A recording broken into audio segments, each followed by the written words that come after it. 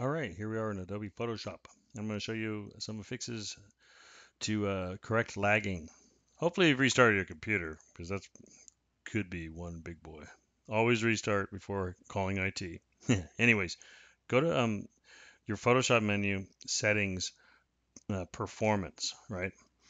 And now we're in here and you have a graphics processor you can use, which is literally like another additional processor to power through things. So make sure that's checked. Leave a good amount of RAM, and then we're going to, because you can see what you have left. Okay, yeah, that's good.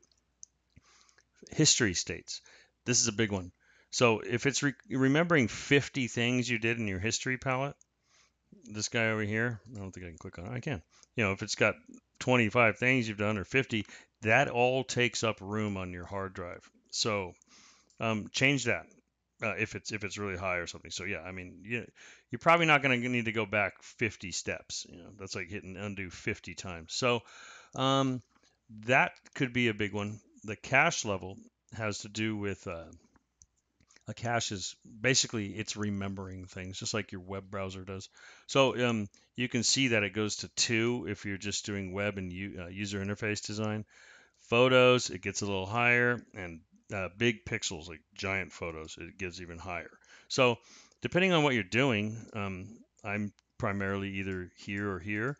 If you're working with logos and stuff, it's a little more chill with buttons and stuff because they're just solid colors. So, depending on what you're doing, but play with these, lower them down, raise them up, whatever you need to do, but depends on what you're doing. But that's basically what these guys do. So, yeah, that should help. So have fun with that. I hope it did help. If it did, hit like, let me know in the comments. Thanks.